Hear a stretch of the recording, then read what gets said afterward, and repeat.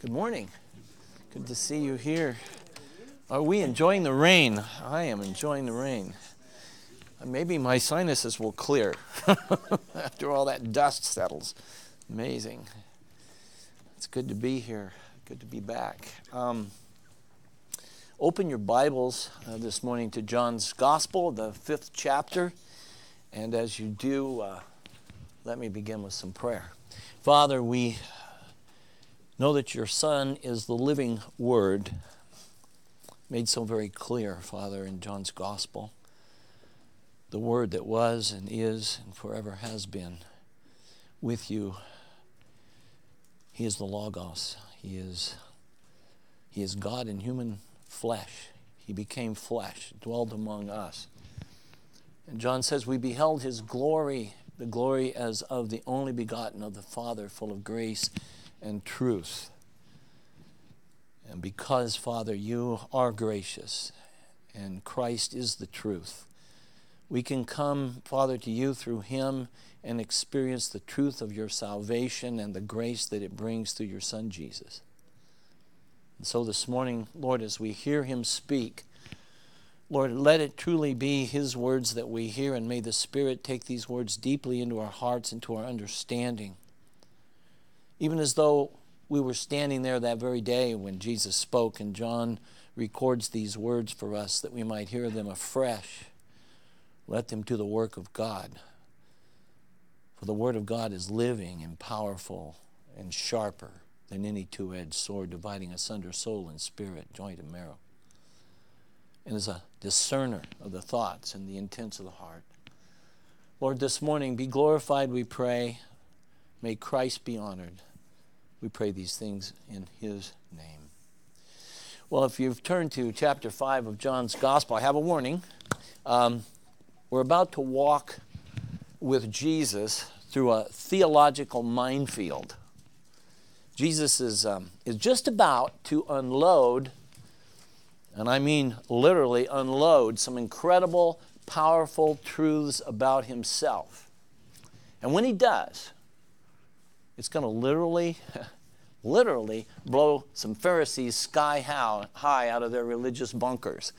It seems like they're always drawing in to their little religious circle and firing shots at Jesus, hoping he never lands one on them. But you will see this morning that Jesus powerfully demolishes the strongholds of false religion and legalism. Let me take you to John 5:15 and 16 and set the stage. The man, now remember, the man is the man paralyzed for 38 years that we talked about before. Jesus healed that man, remember? Just told him, pick up your bed and walk. And so verse 15 says, the man went away and told the Jews that it was Jesus who had made him well. And for this reason, the Jews were persecuting Jesus because he was doing these things on the Sabbath. Now stop for just a minute and consider. I mean, the Sabbath law of God was given in the commandments, wasn't it? It was given to Moses on Mount Sinai. The commandments were given to Israel, the nation, to regulate them throughout their sojourn, their journey as God's people. The commandment was to rest on the seventh day of each week. It was patterned after the Genesis account, the account of creation where God created the heavens and the earth. He created all living creatures, all living things, including man. And he did that in 6 days. And on the seventh day, God completed his work, didn't he? And he rested. It says that he rested from his work. Some translations say he rested from his labors. I just got to tell you, when I labor, I get tired. When God labors, it's really no labor at all. It's just for our own understanding that he's accomplishing things that would exhaust us, well, beyond exhaust us. But in his case, he is in no way diminished by the work that he does. But he rested. Let me read the account. Let me read it rather quickly. It's just very short. Genesis 2, verse 2 and 3. By the seventh day, God completed his work which he had done. He rested on the seventh day from all his work which he had done. Then God blessed the seventh day and sanctified it, set it apart, because in it he rested from all his work which God had created and made. So God, of course, is omnipotent. He's all-powerful. In fact, one of the names attributed to God is the Almighty. And if he's almighty, he doesn't need to take naps. He's not tired. He's not diminished in any way. In fact, when God creates, he doesn't even create by exerting an effort. He speaks, and it is. Psalm 121 says this, "My help comes from the Lord who made heaven and earth. He will not allow your foot to slip. He who keeps you will not slumber. Behold, he who keeps Israel will neither slumber nor sleep." God is not tired, and he will continue to be God always, forever, without respite, without any change. Isaiah 40:28, very familiar. "Do you not know? Have you not heard? The everlasting God, the Lord, the creator of the ends of the earth, does not become weary or tired. His understanding is inscrutable." God does not become weary or tired. He's immutable, he's unchangeable, and thankfully, he never is diminished in any way and never will be. So, God's attributes of eternality, his infinite being that encompass all of his other attributes, are without end. And so God's purpose in his commandment to Israel to rest on the seventh day as a commandment to those people was intended to be a rest to give them a time of reflection on this great and glorious God. It wasn't for God's purpose. In fact, later on we'll find Jesus saying so much as that when he says the Sabbath was created for man, not the other way around. It was created for man's benefit, for man's blessing. The work that they would do in terms of their occupation, in terms of their livelihood, would need to be set aside. And God called for that rest. But it was a rest from the normal, all-consuming activities that take precedence in our lives, that keep people preoccupied by the routines and the responsibilities of daily life. And so again, the purpose of all of this was to give time, an opportunity regularly each week for reflection, for reverence of God, the Creator, the giver and sustainer of life.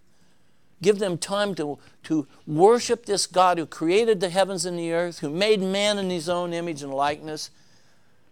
This rest was a rest full of the refreshment of communion with God, to recapture the sweet fellowship that God created mankind to have when he made man in the beginning.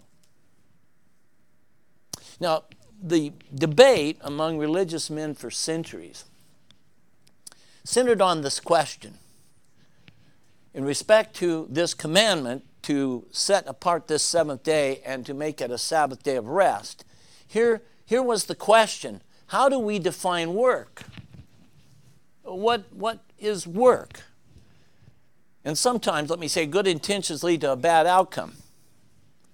And I think in the beginning there were people who really sincerely wanted to make sure they didn't violate this commandment, and they wanted to make sure that they were honoring God. And going down that pathway over the centuries, the positive purpose of reverence and worship and communion with God was lost in a list of don'ts, lost in a list of prohibitions that define what it meant to keep the Sabbath commandment. So, by the time Jesus arrives on the scene, the Pharisees had adopted 39 activities, categories of activities, that they determined kept the law, and out of those came many other specific actions and activities that formed what became known as the traditions of the elders. And they were prohibitions. They were things you do not do on the Sabbath. Now, D.A. Carson is a biblical scholar and usually has great insight. And he said this, commenting on these traditions. He said, the Pharisees developed an elaborate set of rules designed to ensure that they did not break the letter of the Sabbath law. Since the fourth commandment prohibits working, they defined 39 categories of activities that constitute work, spelling out the details of each. One could not do repair work, so it was forbidden to wear your artificial teeth, lest they should fall out and you break the Sabbath by affixing them back into your mouth. I didn't know they had artificial teeth, but okay, that was one of them. It also was prohibited to transact business, so it was forbidden to borrow anything from your neighbor.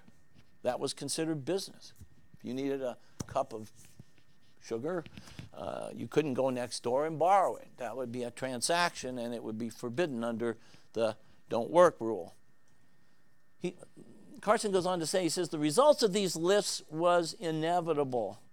In practice, the letter of the law had come to dominate its spirit.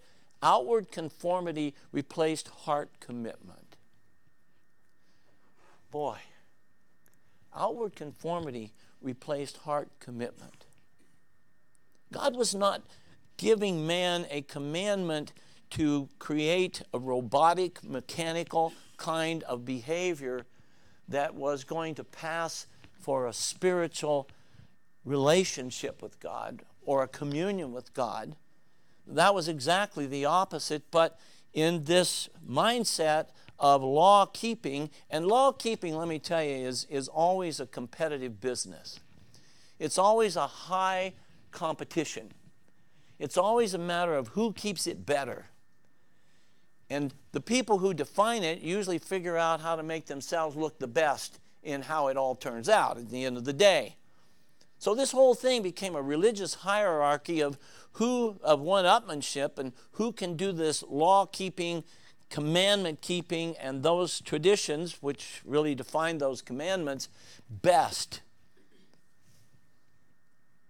So, for the most part, then, adhering to these legalistic traditions dominated the whole idea of a Sabbath rest. And so in the process, honoring God was pretty much lost in this, frankly, hard work of keeping the rules. But it was the pride and joy of the Pharisees in particular. It was the hallmark that defined them. Sabbath keeping was at the very top of the list of what set them apart and made them, in their own minds, a very special example of spiritual superiority. They lived behind the proud walls of a religious bunker made of traditions and man-made Sabbath rules. And here's where we find Jesus, who was a demolition expert in bringing down walls. And in the process, he exposes the hypocrisy and the phony religious and spiritual superiority of these religious leaders. I mean, Jesus had healed a paralytic of 38 years. I mean, we read it, but think about it. If this was someone you know, or even someone that you had been acquainted with in your community, maybe you didn't have a personal relationship with him, but you'd seen that paralyzed man for decades, lying there, relying completely on others to help him. That ought to shock you. It ought to shake the foundations of your world to see that man walking and carrying his bed. And so the Pharisees should have rejoiced in the mercy and in the power of the Almighty God that they claimed to honor in their scrupulous Sabbath keeping. I mean, even if that escaped them, if nothing else, they should have rejoiced in the blessing of this man's incredible healing. They should have rejoiced for him that he is experiencing the freedom and complete transformation that for the first time in his 38 years of paralysis, he's finally able to live a new, functional, vibrant life. Just the milk of human kindness would dictate a response like that, I think. They asked the man the right question in John 5:12. Who is the man who said to you, take up your pallet and walk? but they asked for the wrong reason. Verse 16, and for this reason the Jews were persecuting Jesus because he was doing these things on the Sabbath. Question's right. The heart's wrong. They don't want to know Jesus for the healer that he is. They don't want to know Jesus for the presence of God in their midst, to know him and commune with him and honor him and glorify him. They don't want to know that. They have one thing on their mind. We have our rule. We have this law. And we've made it very clear that no one violates this without our wrath coming down. And that is, do not carry anything on a Sabbath day. You don't carry a burden on the Sabbath day. Well, here's what I find interesting. Jesus didn't carry it. He just told the guy to carry it. What law did he break? Really? He didn't break that law. And you're going to find out that this thing had become so refined in the minds of these people, and especially I think it had been sharpened to a point to stab at the very heart of Jesus Christ, that they even defined healing as work if it was done on the Sabbath. So guess what? Jesus made a pretty clear point of doing most of his healings on the Sabbath. Now, you could say he was trying to pick a fight, but I don't really think that was the point. The point was he's trying to expose these people and cause them, hopefully, to see the truth that was blinding them, that they were lost in their legalism, and that their system of religion was a damning system that was taking them all the way to hell while they were convinced they were taking a narrow road to heaven.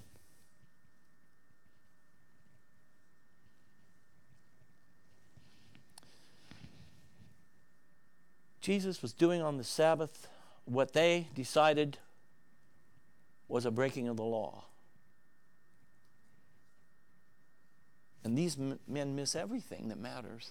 They miss everything. The man healed after 38 years of paralysis, and they miss it all. I mean, they not only live entrenched lives behind the walls of their religious bunker, but they're locked inside, stumbling around like blind men. In fact, Jesus had a word or two for them. So no wonder that he said in Matthew 15:14, let them alone, talking about the Pharisees, let them alone. They are leaders of the blind leaders of the blind, and if the blind leads the blind, both will fall in the ditch, right?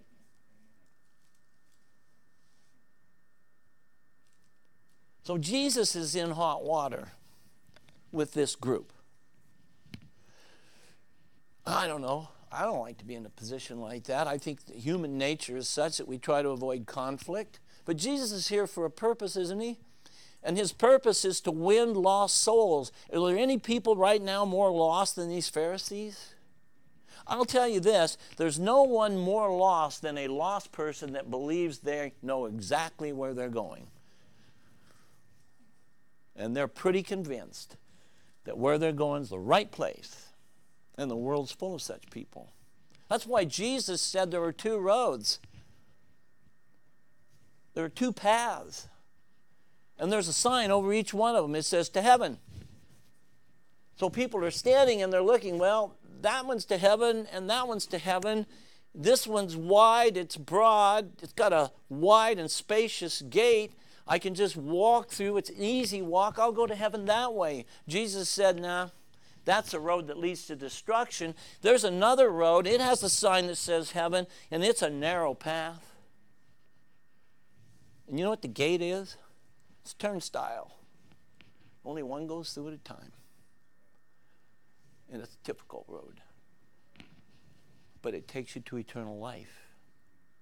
So, you'd think that Jesus would be maybe, a little bit more conciliatory. But these people can't stand conciliation. They have no conciliatory attitude at all. In fact, Jesus lights the fuse. I mean, watch him light the fuse. This thing's about to blow up. Verse 17. Jesus answered them, "My Father is working until now, and I myself am working. For this cause, therefore, the Jews were seeking all the more to kill him." Why? There it is. Because he not only was breaking the Sabbath, but also was calling God his own Father, making him equal with God. So the first theological bombshell is this: Jesus claims a unique and shocking unity with God, and he does it in two ways. First is this: he says that he has a unity with God in the same way that a son has a unity with his father. That's shocking in itself to them. I mean, as with any father and son, they share a common essence. In human terms, we could say that the father and the son share the same DNA. I don't know if you ever sit your saliva sample in and you wanted to find out, have it tested to check out your family history. Well, I've known a number of people that have done exactly that and had some shocking surprises. I know of a couple of instances where folks found they didn't have any DNA in common with their father who raised them. There was a surprise. I mean, that's awkward.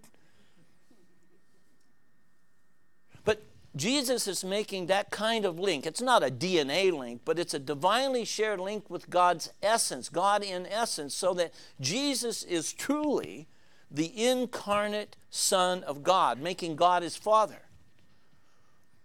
And by the way, the Jews that Jesus was talking to understood what he was saying, didn't they? They got this message. They got it loud and they got it very clearly. I mean, they knew that he was saying that God was his Father, making himself equal with God. They were seeking, as a result, all the more to kill him because not only was he breaking the Sabbath, but he made this incredible claim of equality with God. Now, the second way Jesus is showing his unique unity with God is in his activity. In his activity. My Father, he says, is working until now, and I myself am working. In other words, God's work is exactly the same work that Jesus is doing. They're perfectly united in their activity in the world. The fact is, God doesn't cease his activity as God any day of the week. Never did, never has, never will. I mean, the debate amongst the rabbis went on back and forth between them. And here, the question, is God, if God ceased acting as only God can on the Sabbath, if he ceased acting on the Sabbath, if he kept his own law, the law he gave to man in that sense, he's the power, he's the sustainer of the universe, he's the giver and sustainer of life. He gives breath to everything that is living, provides everything necessary to maintain the world and everything in it. And if God rested in that sense and did nothing, then nothing could exist. And so the rabbis eventually reached a consensus and agreed that God wasn't breaking the Sabbath rules by being God. That's very generous. They made an exception for God. And where this leads is Jesus is making this identification of himself with God on an equal basis with God, which, needless to say, created this huge backlash. But what he's saying, if God works and I work and I'm his son, there's nothing wrong with what I'm doing. Nothing at all. And that's Jesus' point. God, of course, works on the Sabbath. So the Son of God works on the Sabbath. Jesus not only has the power to heal, as God has the power to heal, which has clearly been proven to them, but he has the authority to do it any day, including the Sabbath day, simply because he is in essence God. And as the theologians put it, he is in filial relationship as the only begotten Son of God. So in short, Jesus has all the Father's power and authority in all of that which he does to carry out the Father's will. And the Pharisees heard him. They understood him very clearly, and they reacted violently to his claims so that they wanted to kill him.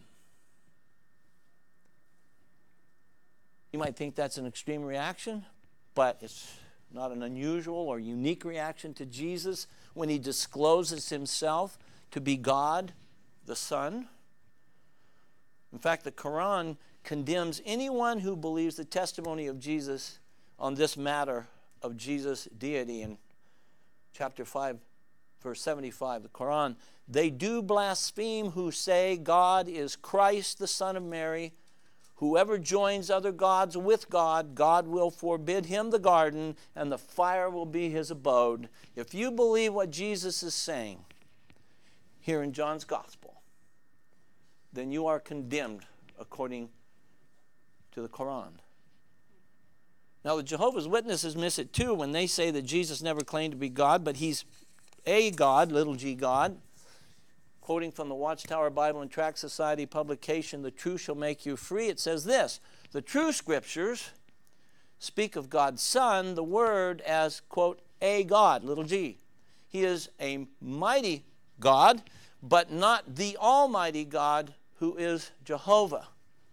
Hard to square that statement with what Jesus is saying here in John chapter 5.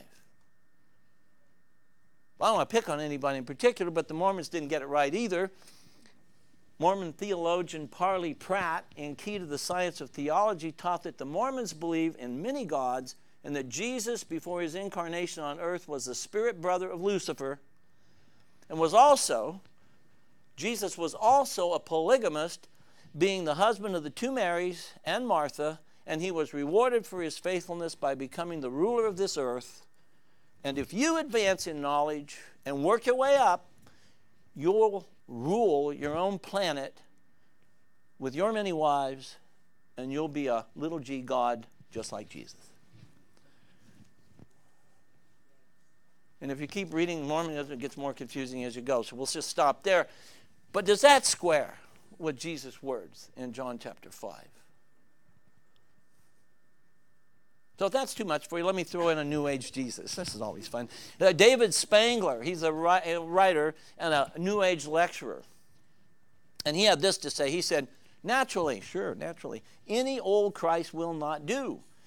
Not if we need to show that we have something better than the mainstream Christian religions. So we're New Agers. We got the real insight into this. These Christians who are relying on this outdated, obsolete book have their traditions, and we have something better than the mainstream Christian traditions. Here it is. It must be a cosmic Christ, a universal Christ, a New Age Christ, whatever that actually is. Well, I say this. How about the one and only Jesus Christ from the Bible? The Jesus who unambiguously said and was clearly understood by those who heard him that he is God in human flesh. I mean, the Jews got the message. I mean, they wanted to kill him for it. They got it. They didn't believe it. They didn't agree with it. They reacted violently against it. And it's important to know that Jesus didn't correct them. He didn't correct them as he would have been required to do if he was being misunderstood by them. To say you are God is, in fact, blasphemy. With one exception, unless it's true. And he's the one exception. Because if you are God, then you are telling the truth when you tell someone you are God. If I tell you I'm God, well, that's different. I find that a very compelling argument. And some of the people who come to the door knocking to tell you Jesus is a God really don't address the issue that, in fact, often I've talked to them and I've had them actually tell me, well, people didn't really take it that way. Well, I'll tell you what, these Pharisees took it that way, and they don't stop taking it that way. When you get to chapter 10 of John, they're picking up stones right there on the spot to take him out. And why? For what good work would you stone me, Jesus said. Well, what have I done that you would stone me? For healing people? For giving sight to the blind? How about raising the dead? For what good work? Not for a good work, but you being a man claim to be God. That's what we're stoning you for. So don't tell me that the people who heard him and knew the miracles and the reality and truth that those miracles provided, nevertheless, overcame the impact of those miracles and continued to become more increasingly angry at the reality that Jesus' identity was God in human flesh. That's the whole problem. And Jesus never corrects any of them to say, you know, guys, put the rocks down. I didn't mean to give you the impression I'm actually saying I am God. And they're saying, but we're going to stone you because you being a man say you're equal with God. He never did that. He never corrected them. And the reason is he couldn't, and be honest and truthful, and to be God, he's always honest and truthful, and so he tells them the hard truth they don't want to hear.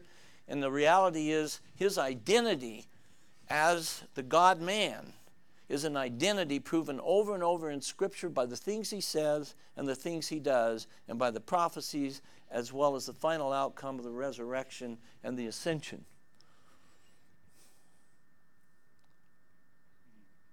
So I like my Bible's version of Jesus because this is reliable. This hasn't been changed. It hasn't been altered. You can check the textual integrity of the Bible. It's incredible. I first started out really skeptical. That would be an understatement about the Bible. And I had a lot of opinions about it, and I was convinced that it had probably been tinkered with and tampered with. And so one of the things I spent quite a few years doing was trying to find out where the holes were. I mean, where substantial things in the Bible that would change the basic, fundamental, substantial, critical teachings of Scripture, the critical revelation of the identity of Jesus Christ would be tampered with in some way so that I really couldn't trust this thing. And I'll tell you what, I am more convinced now after 46 years than I was when I began that enterprise that this is the most unique and incredible document on the planet because it is the inspired Word of God. Not only inspired by God, but preserved by God so that what you hold today is essentially intact from the original autographs. It's amazing. These words of Jesus recorded by John are the words of Jesus given by the Holy Spirit's total work of bringing back the perfect recollection through the process of inspiration in John so that he writes down exactly what Jesus said. The identity of Jesus Christ was an identity that Jesus himself revealed and exposed people to, and there were those who received him and those who rejected him. But as many as received him, he gave the power to become the children of God. So I like the one and only Jesus from the Bible. I like the fact that he's unambiguous about what he says about himself and everything else. I also love the fact that he doesn't back down. I love the fact that I have a Savior and you have a Savior that will stand up against anything on the basis of what is true and look down, stare down, and knock down any lie that gets in his way. Jesus goes on. I mean, Jesus continues. He actually defends his statement and he doubles down. He doubles down. You ever have people resist something you're saying? You think, well, maybe I'll think of a little, I'll come around the back door on this a little and slip it in a little softer, a little easier, maybe give them a little more time to accept it. Maybe we can talk about it. Jesus doubles down and he becomes even more forceful. First, he ties his miraculous healing work directly with God his Father in verse 19. Jesus therefore answered and was saying to them, truly, truly, I say to you, the Son can do nothing of himself unless it is something he sees the Father doing. For whatever the Father does, these things the Son also does in like manner. Truly, truly, I say to you, is the doubling down of a solemn affirmation. So what Jesus is about to say is really worthy of their serious consideration. There's no question. And the Jews who are outraged by Jesus' claims are arguing that Jesus has no right to make these claims. But they're not arguing about the reality and the fact of the miracle of healing that they've all been a witness to. That never comes up. You never have any of them say anywhere, hey, that was a sham. That was smoke and mirrors. That was a trick. There's no doubt about this healing. No doubt. I mean, that man was well known, and now he's perfectly sound, and they have no doubts that his testimony is true, that Jesus healed him. No doubts. They just simply refuse to link the power of such a miracle to the identity of the one who says this power is the power of God. This is the power of God through a divine, personal unity of Jesus, the Son, with the Almighty Father. And that this sonship is a sonship of essence. They share the same essence. And it is a sonship of purpose. He says the Son can do nothing of himself unless it's something he sees the Father doing. For whatever the Father does, these things the Son also does in like manner. So Jesus is in perfect harmony with his Father. I mean, he's literally doing what the Father is doing. Because he's one in essence with the Father, he can. He can. Whatever the Father does, these things the Son also does in like manner. In like manner means in exactly the same way, with exactly the same purpose, with exactly the same power as God the Father. That's a complete identification.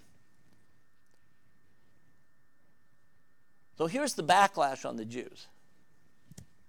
I mean, if what Jesus is saying is not blasphemy but truth, then everything they're violently opposed to is a violent opposition against God and all that God's doing. As one commentator pointed out, it's exactly what they're charging Jesus with, impugning the holy nature of God himself. They're the ones attacking the nature of God. They're the blasphemers while they think they're attacking the blasphemer. So now Jesus doubles down again.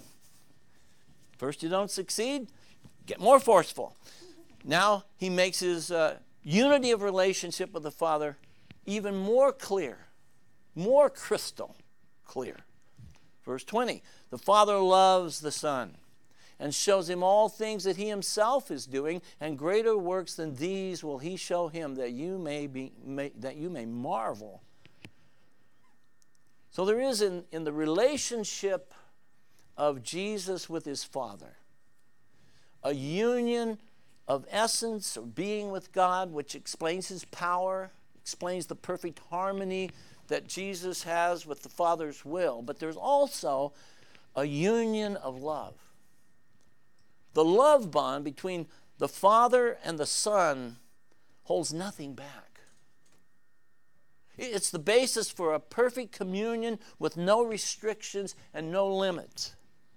The Father's purpose and the Father's will and all the Father's resources to carry them out are an endless fountain poured out on Jesus in the love of the Father for the Son. Such love will reveal, Jesus says, even greater works to come.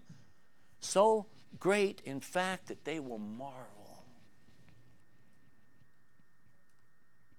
I don't know what the expression on their faces was, but I'm pretty sure they were at least grinding their teeth by now.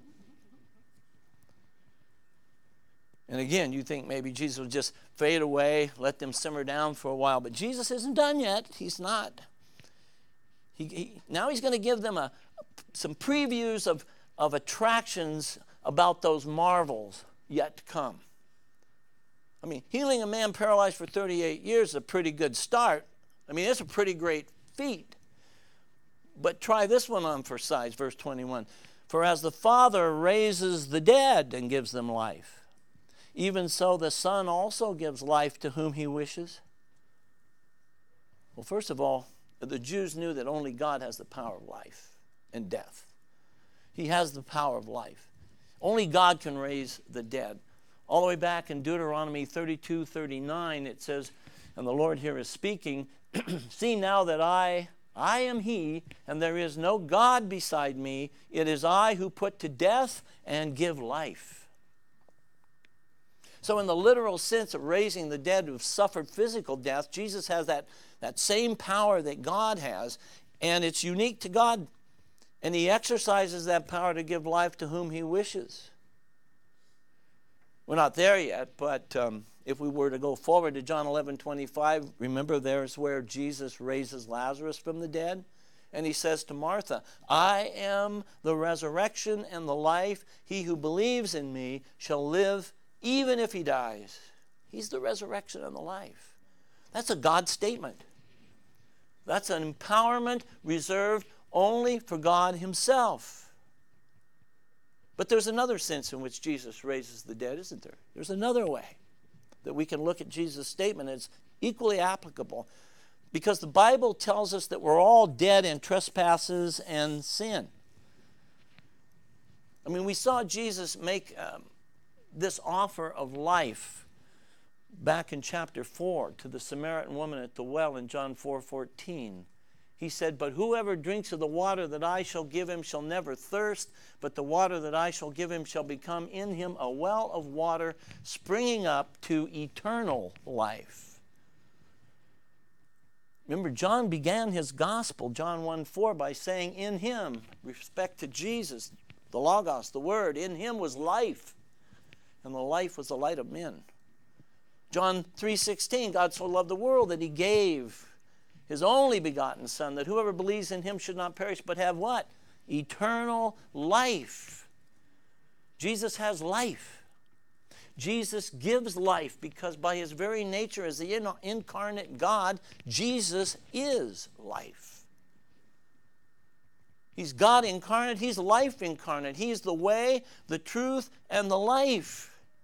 No wonder no one comes to the Father except through him.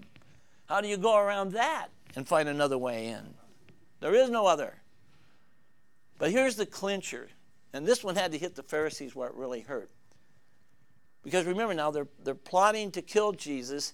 So now listen to something that really ought to have made their blood run cold. Verse 22. For not even the Father judges anyone, but he has given all judgment to the Son, in order that all may honor the Son, even as they honor the Father. He who does not honor the Son does not honor the Father who sent him. Ooh. These guys are standing there stiff, clenching their teeth, doubling up their fists, looking for a way to kill him now.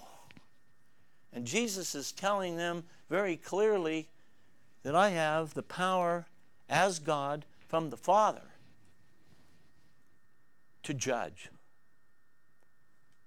The Father has given me all judgment.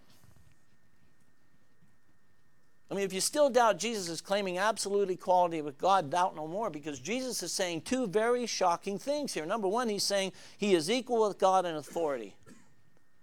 He has the same power of God to judge that only comes from that communion that Jesus has with God in his essence and with God in his loving relationship that we talked about. He's equal with God in authority. Secondly, Jesus is equal with God in receiving honor. That's amazing. Jesus is equal with God in receiving honor. If Jesus were not equal to God in his nature, equal in his works, equal in his power, equal in his sovereign authority, and equal in judgment with God, he could never be accorded equal honor with God. But Jesus is given all those things. So as the Father is to be honored as God, Jesus likewise is to receive the same honor. If Jesus is not truly God in essence, if he is not the incarnate God as the Bible declares him to be, he has no right whatsoever to require and demand that he receive the same honor as God. That would be blasphemy.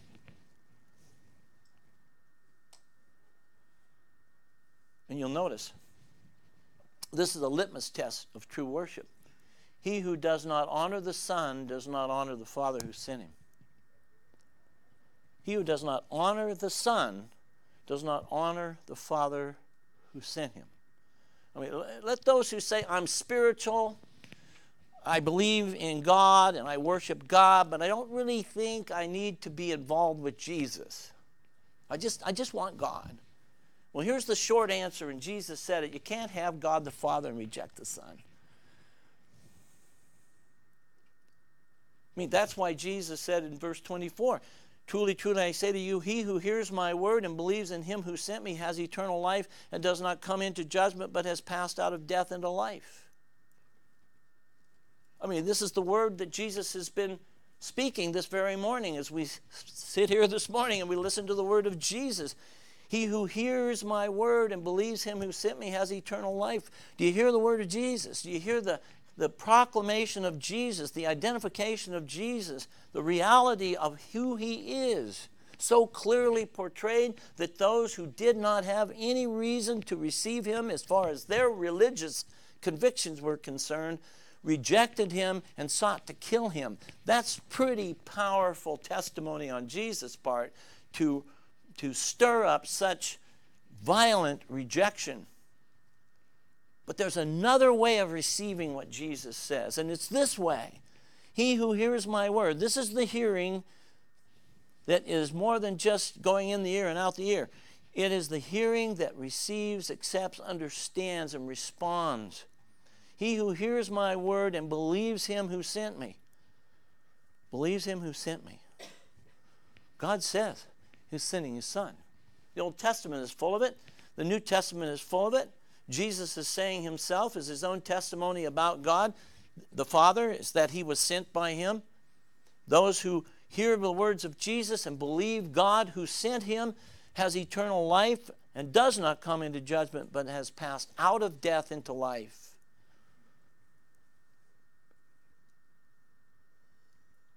So there were some, if not many on that day, who simply didn't accept what they heard from Jesus' lips.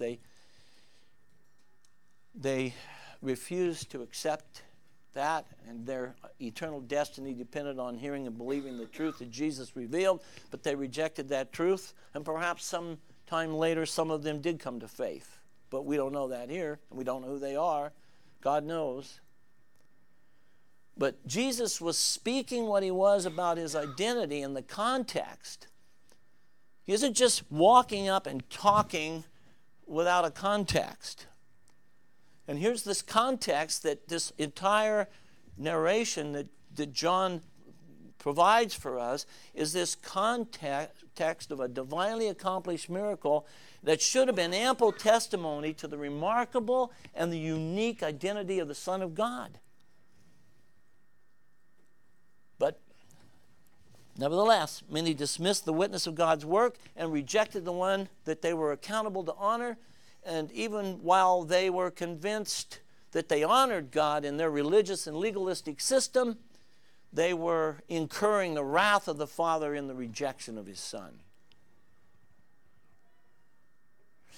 There's no way to disarm these words of Jesus. You just have to let them sink in and detonate. And when they do, they blow up all kinds of misconceptions about who Jesus really is. Jesus himself said, there'll come the day there will be many who say, I am Christ. They'll say, I'm over here and the Christ is over there. Well, you don't have to go very far. You can just sit in your seat and have a false Christ because you don't understand his word. You don't understand the reality and the revealing of the true identity of this Jesus that is unique in the world. It's so easy to miss him in spite of the fact that there's ample testimony, ample evidence of who he really is. I'm going to close. I want to take you to heaven. In Scripture, though. Revelation 5. Here is John again. John, who wrote this gospel, was given this vision himself. He was perhaps 90 years old, in his 90s. He has this vision in Revelation 5, And here's what he sees. I saw between the throne with the 4 living creatures and the elders a lamb standing as if slain, having 7 horns and 7 eyes, which are the 7 spirits of God sent out into all the earth. And he came and he took it out of the right hand of him who sat on the throne. And when he had taken the book, the 4 living creatures and the 24 elders fell down before the Lamb, having each one a harp and golden bowls full of incense, which are the prayers of the saints. And they sang a new song, saying, Worthy art thou to take the book and to break its seals, for thou wast slain, and didst purchase for God with thy blood men from every tribe and tongue and people and nation. And thou hast made them to be a kingdom and priests to our God, and they will reign upon the earth. And I looked, and I heard the voice of many angels around the throne, and the living creatures and the elders, and the number of them was myriads of myriads and thousands of thousands, saying with a loud voice, Worthy is the Lamb that was slain. Worthy was the Lamb slain to receive power and riches and wisdom and might and honor and glory and blessing. Do you hear that? Does it sound like what Jesus has already said? He is saying to these people that he should receive from them, because of his identity as the deity that he is, the Son of God, God the Son, to receive what is an acknowledgement and a recognition of his power and his riches and his wisdom, his might and his honor. He should receive that honor and glory and blessing, and every created thing which is in heaven and on earth and under the earth and on the sea, and all things in them, I heard saying, To him who sits on the throne and to the Lamb be blessing and honor and glory and dominion forever and ever. And the 4 living creatures kept saying, Amen. And the elders fell down and worshiped. That's heaven. But it starts here. You want to go there, you start giving to Jesus Christ the glory and the honor and the blessing of who he is. Because that's just the truth. Just the truth. And he is the way and the truth. And his life is the life that he infuses into the dead and stony hearts of all who are dead in trespasses and sins. He is the one who resurrects us now in spiritual new life, and will one day raise our broken bodies from the dead, and will raise us up into newness of life with glorified bodies, and we will celebrate this Jesus with this glorious honor due him there in bodies that will never decay, never know sickness. Oh, what I long for, never sin.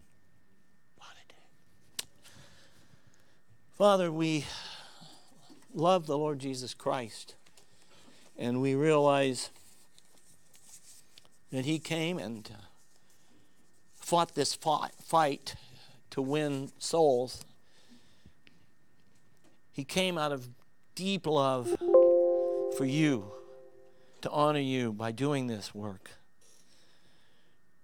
And in honoring you and loving you as he did, that love spills out on us, and we become the recipients and the beneficiaries of a grace love not earned or deserved, but a love that comes out of the will of the Father through the Son to redeem a people of his own.